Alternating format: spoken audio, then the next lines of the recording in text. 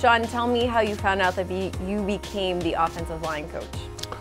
Actually, it was from Coach Tomlin. He called me, and I actually got a phone call from Randy Finkner, the offensive coordinator, to ask me to come into the building.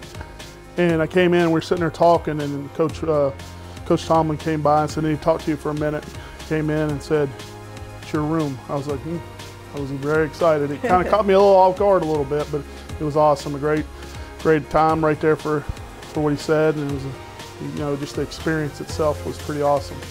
Art Rooney II had said when he was meeting with a bunch of the media last week that you were going to take a job like that at some point. He's glad that they were able to give you that job. Did you feel like your time was coming?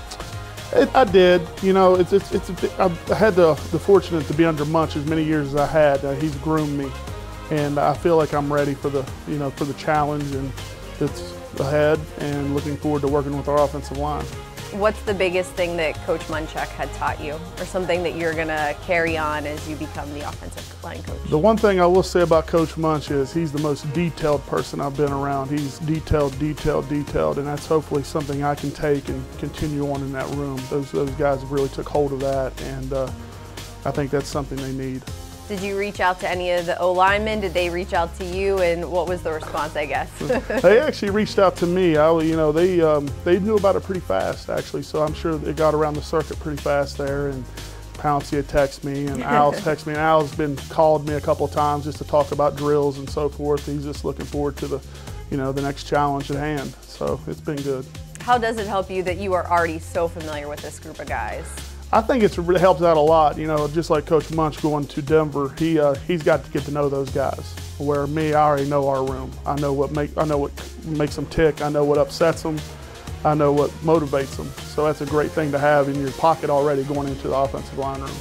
In terms of already having the hands-on experience, I know you were the assistant line coach, but you and Munch really split things, especially during practice. So can you just elaborate on what you have been doing this past year?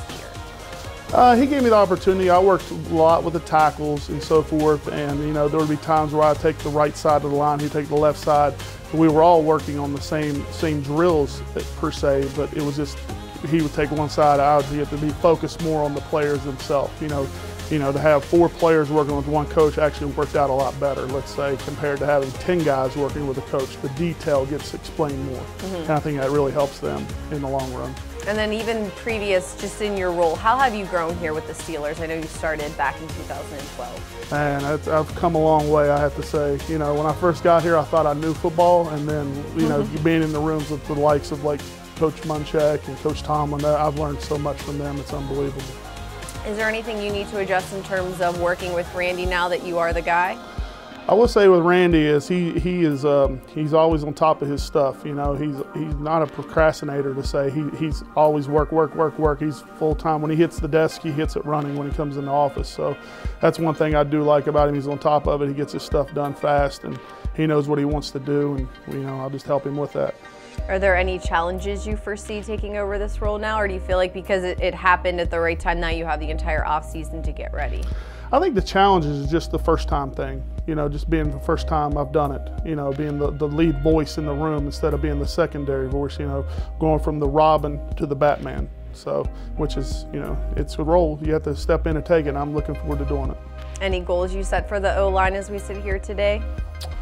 Just to get better, that's the thing, those guys even, and when I say get better, we got 3 Pro Bowlers, but you sit there and say, well, as a group, we just got to continue to move forward and get better every day, and they know it. That's the thing about them, they're looking forward to the challenge.